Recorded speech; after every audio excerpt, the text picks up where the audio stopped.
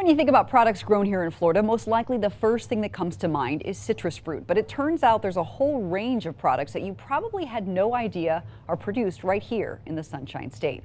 According to the Tampa Bay Times, in 2017, Florida ranked first in the U.S. in value of production of cucumbers.